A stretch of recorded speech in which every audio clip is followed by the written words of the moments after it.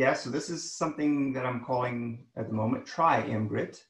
And the idea is to extend the multigrid reduction time method, which you heard from Ben just now, actually, to constrained optimization problems, time-dependent constrained optimization problems. This is an idea that came to me at the Switzerland meeting a few years ago after Eric Sear's talk. And I really haven't had any time to work on it. I'm not an expert in constrained optimization or optimization at all. But finally, last summer, I was involved in this IPAN RIPS program, research in industrial projects for students. And we had this team of students and we did a little bit of work on this. So this talk is to explain to you what this idea is all about. And here's the outline. So I will go through the MGRIT algorithm somewhat quickly, since Ben talked about it quite a bit, and then I'll get into TriMGRIT here and what we've done to date. This is still a very preliminary work. There's a lot to do. Okay, so you all kind of know the motivation. I won't dwell on this, but basically the reason we're doing parallel time is because of hardware and time stepping becoming a bottleneck. Our approach for parallel time has been to apply multigrid methods to it. And this is just a little cartoon that illustrates in sort of the classical 2D Laplacian setting, for example, what multigrid is. It involves two main components, a smoother, that's a cheap method that in this context tends to smooth the underlying error so that you can approximate it on a coarse grid and have a coarse grid correction that complements relaxation and gives you overall fast convergence. And if you recurse this idea to multiple levels, you can get a cycle that is O of n. So that's what's nice about multigrid. And we can do the same thing for parallel time. This is just showing time stepping, what we normally do there. Instead, when you apply multigrid, you solve the full space-time system at once and you iterate to convergence. Okay, so we all kind of know that. Okay, now to the MGRIT method itself. It's based on viewing time stepping as a one-step method. Given here, we usually use this phi operator applied at the previous time step to give the new solution value at the current time. And so you can view this as a linear system if you're thinking of the linear setting. And this time stepping is just a forward solve of this lower block bidiagonal system. And so what we do in the multigrid reduction time method is to recognize that you can apply cyclic reduction to this, or block cyclic reduction, and then just do an approximate version of that. And we call that multigrid reduction in the more general setting. And just to say a little more, the form of this is going to be important when I start talking about the derivation of TriMGRIT. So we just saw it in Ben's talk as well. If you look at it from a grid perspective, if this is your temporal grid, we take some coarsening factor. Ben did coarsening factor K. I'm doing coarsening factor little m here. And that gives you a coarse grid. It also partitions the fine grid into what we call an algebraic multigrid, F points in black and C points. And then the two components of multigrid are relaxation, coarse grid correction. For relaxation in MGRIT, we do this FC relaxation, as Ben said. And in this case, F relaxation, for example, is you take some coarse interval and you basically just integrate to each of the black points. So that's equivalent to solving for the black points in this system. And you can do that in parallel. And C point relaxation is analogous to this. There is a perfect coarse grid correction, coarse grid operator. It's Petrov-Galerkin restriction times A times interpolation matrix. Also, it's just the Schur complement. And it has this lower block diagonal form again. And Ben showed this, the problem with it is that you get this phi to the m power. So it's not a practical method to use, but if you did use it, you'd have an exact method combined with F relaxation. F relaxation plus this is an exact method. So in practice, we replace this with something else. And usually it's just a rediscretization on the coarse grid, but this is the main choice we have to make for designing multigrid reduction methods. And it's not always rediscretization that is what you need to do.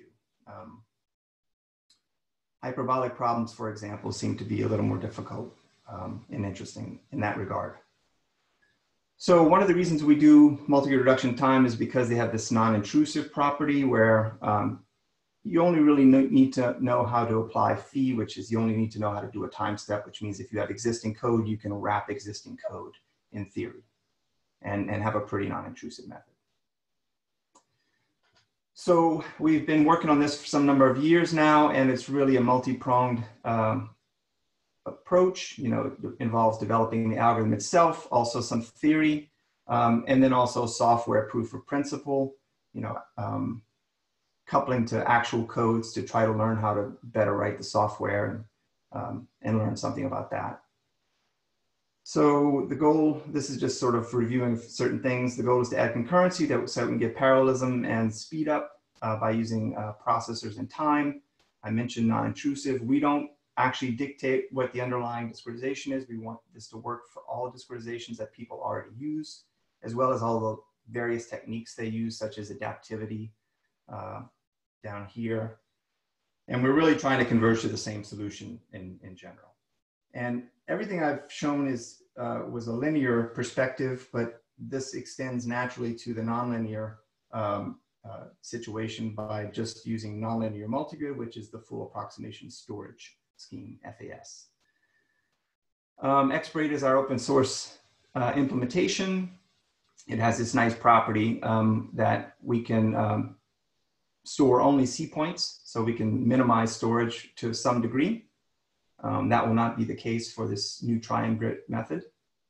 And there are lots of active research topics. I've highlighted a few kind of more recent things. Advection has been something we've been looking at a lot lately, power grid problems, and even machine learning in the context of these three codes.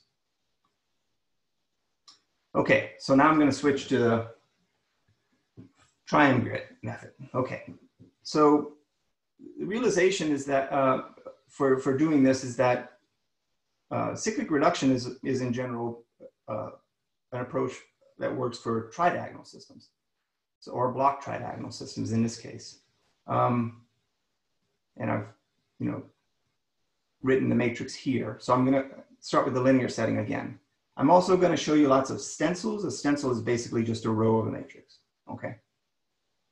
Or a block row. Depends how I decide to do this. So if I do block cyclic reduction on this, I can view it as a multigrid method in the same way as before, where I use F relaxation and this ideal coarse grid correction using the Schur complement onto the C points. And so if you look at the individual multigrid components, you have interpolation, restriction, these are the stencils, and here's the Schur complement. So you see it also has this block tridiagonal form. But one of the difficulties that we'll have here that we didn't have before is we have this diagonal block, C sub I, and you can see we need to invert that here to form the Schur complement as well as to do the F relaxation part. And so this is a problem. And what this is going to force us to do in this algorithm is to also make an approximation in our F relaxation. So it will no longer be exact like it is in MGRIT. In MGRIT, you have this nice structure here I've drawn again where the diagonal is just the identity. So the only thing we have to approximate is RAP in the method. So I will talk about how we do this approximation in the following slides. But first, let's talk about where these types of systems come from. And one place they can come from is in time-dependent constrained optimization. So this is my notation that I'll use in this talk. For state control and adjoint variables, I'll use U, V, and W. This isn't that standard, but that's what I'll use. The optimization problems here on the left, you have this functional J that you're trying to minimize, subject to, and here's my time-dependent, say, PDE problem or something, discretized. And this is all nonlinear in general. So a solution of this problem is a zero of the gradient of the Lagrangian, script L. The Lagrangian is just a combination of this functional J and Lagrange multipliers or adjoint variables W and the constraint. If you take these derivatives, you get these three types of equations here. You can see the last equation is just the forward time problem.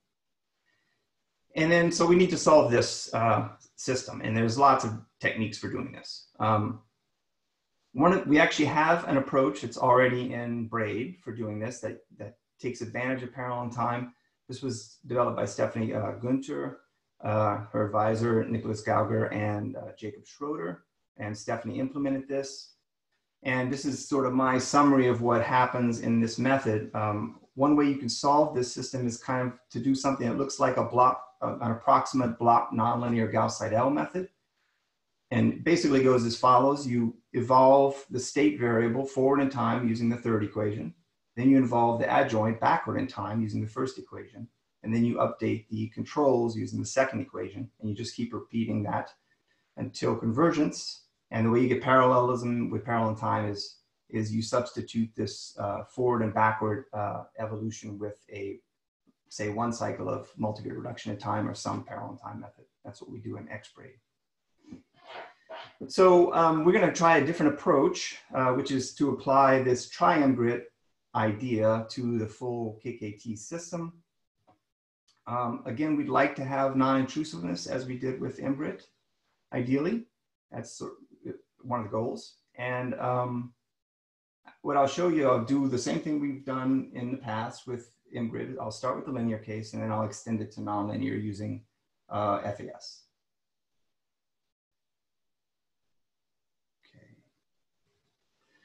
All right, so let's start with the linear case. And this first approach is going to be a sure complement-based approach for the linear system. You know, you often end up with a linear KKT system, even in the nonlinear case where you might have some outer Newton-based type method. And I'm going to assume it has this nice form here. L is where my phi time-stepping operator is embedded. The U and V I'm going to assume are invertible and pretty simple. For the problems we looked at, they're actually diagonal. And D also has, we assume, has some nice block diagonal type form. Okay, so the first thing we do is basically a reduction method. We actually compute the sure complement for the adjoint equations. And if you do that, this is what you get for the sure complement system. You get this block tridiagonal form. You can see it's got a forward time propagator and an adjoint time propagator sort of built into it. And on the diagonal, you've got something complicated. So it's not something you can easily invert to do F relaxation. So we need to, what we do is we do our F relaxation then uses an approximation to C sub I. And it's the way we're doing it right now is to take every appearance of this phi operator and just replace it with an identity. So instead of having this, you'll have this Ci tilde, where I've taken all the phis out. Notice that that means that for implicit discretizations, I also have to modify this D operator with the D tilde because the phi is actually in there for implicit methods. And phi for implicit methods is actually a solve. So it's in general a dense matrix, and we're replacing it with the identity. But you'll see this actually works for the simple problems we've looked at so far. So this is how we do F relaxation and C relaxation. The coarse grid operator is similar to what we do in MGRIT. We basically rediscretize. So in this case, that means we use a coarse version of the KKT system and compute the sure complement. So this looks exactly like the A matrix up here, except that I've got phi delta now, and I'm now on the coarse grid. And here I'm, for everything I'm talking about here, I'll be doing coarsening factor of 2. Going to larger coarsening factors is also, it's doable, but it's a little more complicated, and probably, and almost certainly it will converge more like what we see in the classical multigrid setting when we take larger coarsening factors. Convergence normally is slower. That's not the case for MGRIT because we have these exact F relaxations where we do this full solve across a coarse interval, which helps us a lot. Okay, So that was a sure complement approach to doing a linear TriMGRIT thing for optimization type problems. What we want to do is extend this to nonlinear. So we're going to do that by looking at the full KKT system instead and applying this TriMGRIT idea. And even here, I'm going to start with the linear setting first. And what I'll do is try to devise a TriMGRIT approach for this full KKT system setting that is equivalent to what I just showed you with the sure complement approach. So here's the stencil for the full KKT system for at time point I. So I've got these little 3x3 blocks now locally in time. And you can see you've got this saddle point structure on the diagonal here and some coupling backward and forward with the time integration and adjoint integration operators. Okay, so we need to define an F and C relaxation here. And like I said, we want this to actually be equivalent to what we did before. So it ends up being that what we do is something that looks like a restrictive overlapping Schwartz method for the adjoint variables. Okay, so this is actually what the method can be written down as. I've got these little restriction operators. So R sub I, for example, restricts a vector to not just ui, vi, and wi, but it adds this extra ui variable from the previous time step. So that's where the overlap comes from. So instead of having this little saddle point system, my local block for this solve has this 4x4 saddle point structure. And for doing the inverse of that, we're going to actually make the same approximations as before. I'm going to replace phi and the adjoint phi by identity operators here. And then I'm going to change these to d tildes. And then you'll notice that if I take the sure complement of this, then I get exactly C sub I tilde that I had on the previous slide. So this is how you get equivalence. So this is just updating the adjoint variables using an FC relaxation approach. The other thing we need to do is also update our UI and VI components, our state and our control. And for that, we just solve them in terms of the adjoint. So you can just do a global solve of these things. And we do that after each F relaxation. So that's what we do for relaxation. This does give you the equivalent iterations as in the sure complement approach on the previous slide. The nice thing about this is that I can extend it pretty easily to nonlinear by just replacing, for example, the action of this m tilde inverse by a local nonlinear solve. Okay, and usually you just need to do like one step of Newton. Okay, I need to make sure I stay on time here. Okay. It is similar to as far as the implementation. I've implemented something in Braid. It's only in a branch right now because we're still sort of developing this. But it is fully parallel. It works very much like mgrit. You have to define an app and a vector structure, and then you have these utility routines to define. The main difference is that instead of having the step routine, which does time integration, is we replace it with this residual and this solve, which is really an approximate solve at time point I. So you have to write these routines. So one of the things I want to improve is this is a pretty general interface. It doesn't really incorporate anything about time-dependent problems into it. I want to get more experience with this before we start tailoring the interface for this to be more tailored to time-dependent problems.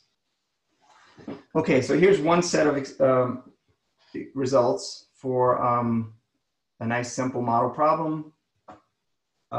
We've got this quadratic objective functional here, and the constraint is either advection diffusion or a viscous Burgers constraint for the nonlinear case. And what else do I need to say about this? Oh yeah, the initial condition is a step function, and this functional, minimizing this, attempts to update the controls such that the solution is as close to the initial guess as possible for all time. So this is, what the solution ends up being. You can see it does that achieves that pretty well.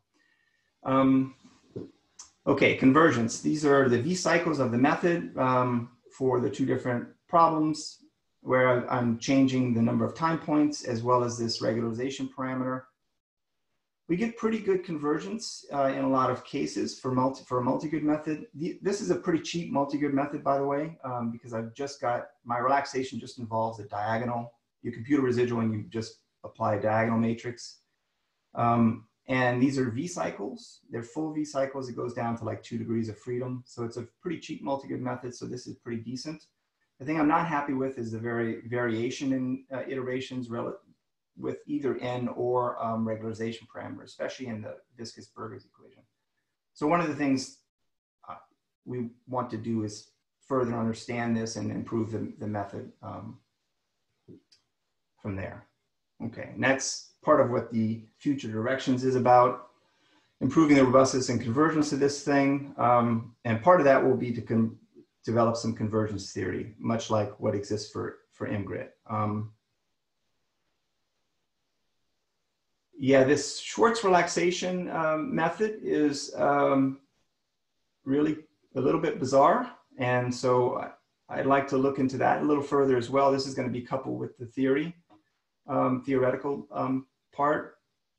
There are, I'll show some papers in a minute, but there have been papers on multigrid for saddle point type systems and optimization problems, and the relaxation, the fact that you have these saddle point, this saddle point structure is kind of one of the issues with relaxation.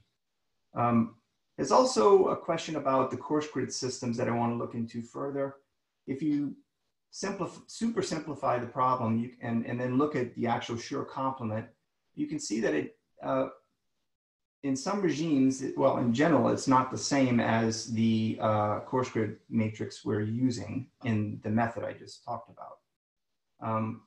And so there's the possibility that we could improve convergence by doing some scaling of our KKT system, coarse systems in some way. And that's another area I want to explore. I've done only coursing by a factor of 2, doing something more general and getting a little of experience with that would be nice. Incorporating a lot of different features that we've, like adaptivity, things we've done in the MGRIT setting is another area to explore. And being as non-intrusive as possible, which involves potentially changing the interface I just talked about. And then applying it to more applications in general. So for example, we might think about applying it to machine learning as Jacob and others have done with other approaches. And it turns out that I will be involved with this RIPS program again this summer. And one of the things we'll do is to start addressing some of these questions. So multigrid for optimization is not a new idea. Here's a few references that I know about, but like I said, I'm not an expert in this area. If there's some things you know about that you think I should know about, please tell me. These references here cover everything from Schur complement based approaches and using multigrid to solve the Schur complement system to applying FAS directly. They also have discussion about saddle point systems in general, preconditioning them, smoothing with them, etc. So I'll just conclude with that. This kind of summarizes everything I said. I like to always point out that, you know, this parallel time stuff is a major paradigm shift. It's really going to affect all of us eventually. And so it's important that we're all doing this work. So TriMGRIT is trying to be as much like what the MGRIT method is, but for these block tridiagonal systems with the application focus being time-dependent constrained optimization. And there's a lot of work to do. I just mentioned some of these things a few minutes ago. So that's it. I'll stop there. Thank you.